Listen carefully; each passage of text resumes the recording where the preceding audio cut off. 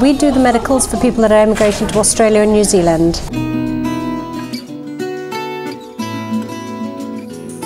They will get told when their medicals are due by their agent, and they will then be advised, once they've lodged their application, that comes nearer the end to have their medical.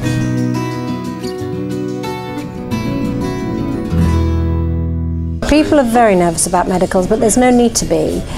It's a major part of them going, because obviously without their medical clearance they cannot be accepted. It's best not to leave it to the last minute, in case they've got any sort of underlying problems they don't know about, or any sort of issues, any previous medical problems that need to be investigated a little bit further. But the medical itself, they need to sort of allow a good half an hour per person. And all people need to have their medicals, including newborn babies, which surprises people. All people age over 11 will need a chest x-ray. And most people that are going permanently, well, all people that are going permanently will need a blood test. If they're working in the medical or the nursing profession, they will also need to have a Hep B and a Hep C blood test. Although they've had it done loads of times before, it still has to be done by a panel doctor. And the big mistake people do make is they do not think that they have to see a panel radiologist, but they must adhere to that. They can only go to a panel doctor that's on the list, or a panel radiologist that's on the list to do the medicals.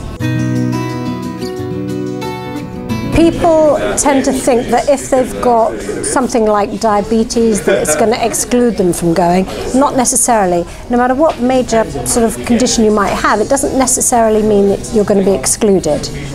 It really does depend whether you're on treatment, what kind of treatment you're on, what kind of consultant you're under, that sort of thing. So for medicals, it's always very important to bring as much information with you as possible from consultants or your GP. It's usually always at the end, yes, but they should never leave it to the last minute in case something comes up that's going to take a little bit longer to investigate. The advice I would say to them, that if they are under a medical specialist, to bring as much information with them to the medical. This will save them a huge amount of time, so like copies of letters from the specialist, copies of letters from their GP, because if not, we will ask for extra information which can delay the process. The medical form and the x-ray form can be downloaded again from our website, and that will give you an indication of the kind of things that the doctor will be looking for. The doctor, it's very important that you know that the doctor that does your medical does not make the final decision. However, that does come from Australia. He will make recommendations, and then it's finally up to the people on the Australian Medical Board.